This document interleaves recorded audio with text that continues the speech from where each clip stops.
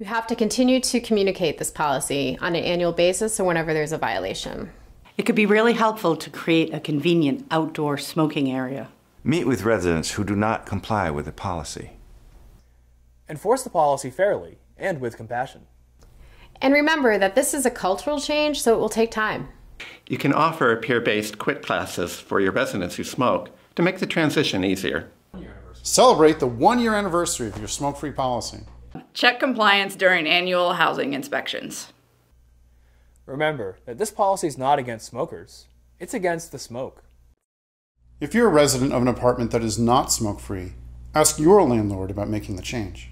Greater Falls Connections, Brattleboro Area Prevention Coalition, and Springfield Prevention Coalition have free resources for tenants and landlords that will walk you through the process of going smoke-free.